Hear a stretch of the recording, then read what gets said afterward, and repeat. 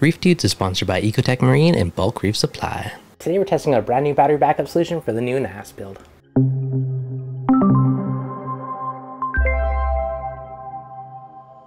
What's going on, guys? Devin from ReefDudes. So today we are testing out the all-new VATRER lithium iron phosphate 100 amp hour battery as a sweet potential solution for the new NAS build. Now, shout out to VATRER for hooking me up with this one. I am super stoked to check it out, and it's a pretty awesome premium battery. Now, a couple cool standout things initially in my mind.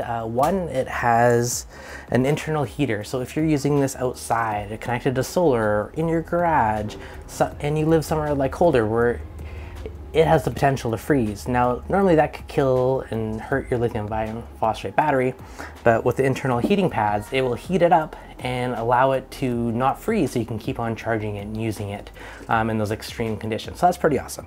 Now, the other really cool feature with this one is this one has a smart BMS. So it comes with an app, which is cool because I have never had a battery with an app before. I can see the state of charge in it. I can see how many volts, how many watts it's using. When I was charging it up, I was watching it and I could see kind of the state of charge growing. I can see how many watts and amps are flowing through the battery. You can check the cell voltage and the balancing, which is really cool. And I'm assuming this is also going to tell us how much draw is coming from the battery. So we can know how much our power heads, how much our return pump, how much stuff is sucking it out. And why is this important? Well, if I'm in a short-term power outage, I want to run all my flow. I want to run all my power heads. If I'm in an extended long-term power outage, it's going to help me better manage my power to know how much power is getting sucked from the battery and how much runtime I have left. So I'm very curious to see, how much all my MP40s are going to draw. So let's hook it up and let's pull the plug on them and let's find out. Now, I did make this little battery hookup harness in a prior video, so definitely check that one out if you want to see it. But I essentially use the Ecotech battery backups, trimmed them after the fuse and put on a ring terminal. So it was very easy to make. And for this, really easy, all we have to do is attach it to the ring terminals to the bolts on the battery, plug them into all of our MP40 controllers. And I'm going to add on the booster pack for the M2 as well, so that it's going to run complete flow on the tank once I actually get it set up to the NIOS. So in a power outage, the tank should not miss a beat in terms of flow, which is your essential life source for the system. Okay, so now we got it hooked up. We can pull all our power plugs, and it should kick over to battery backup. And we can see all of our MP40 drivers are still running. Now, the super cool thing is I can see exactly how much power it is pulling right now. So I'm pulling 1.42 amps, and that's 20.6 watts. Now, up here I have my estimated runtime of 70 hours and 48 minutes. Now, the wattage, they are on reef crest mode, so the wattage is jumping anywhere from about 20 to up to 45. Right now I'm at about 52 hours. So that's about 2.5 days of running MP40s at their 20–30% power for 4 of them, which is pretty solid. So if I add in the return pump, same thing, that's probably going to give me about 2 full days of runtime with flow. Now, this is very valuable data, right? So I got 99%, 55 hours of flow. So if, for instance, I'm like, okay, I need a little more runtime, maybe I unplug one of my MP40s and let 3 run. Now it just jumped up to 76 hours. If I unplug a second MP40, now I'm only running 2 of them. So now I'm up to 133 hours, right? So I've just doubled my runtime. So now, okay, now I'm up to 4 days of battery backup time for the pumps. So being able to actually see this data and manage it in real time is a really cool way to kind of keep your tank going in those extended power outages. It's really awesome to be able to make those decisions. So after unplugging those, I'm up to anywhere from about 118 amp hours. So that's about five days of runtime, which is going to keep your tank going for quite a while. Now, realistically, if you're on desperate times, you could just run a single power head and probably keep things okay.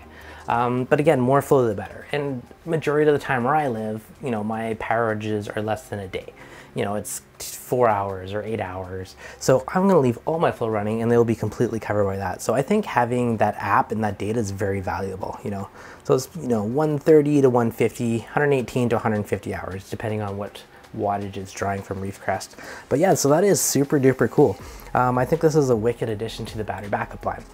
Now, one question I do get asked is, I know like the EcoFlows and some of those people ask about, the only problem, like those do work for powering a pump directly, but the problem is you lose a lot of efficiency because you're converting your DC to your AC.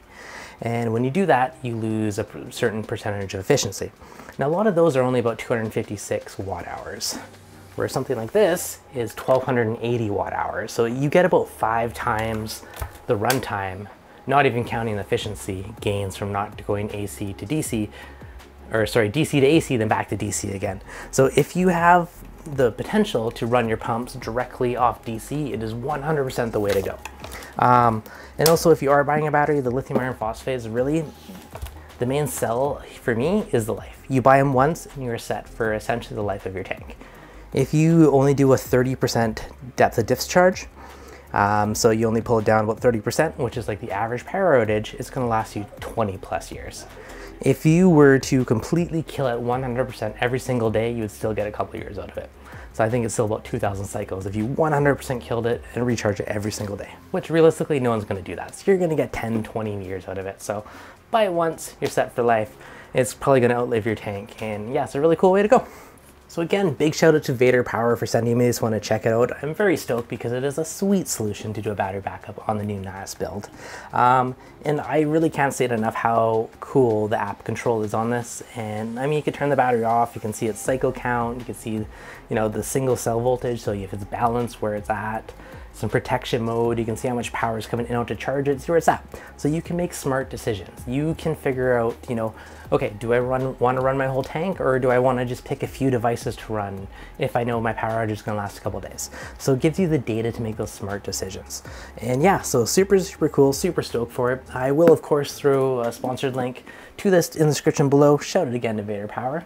And if you guys got any questions on building your own battery backup, as always, let me know in the comments below. Otherwise, hit that like button. I'll catch you guys on the next video.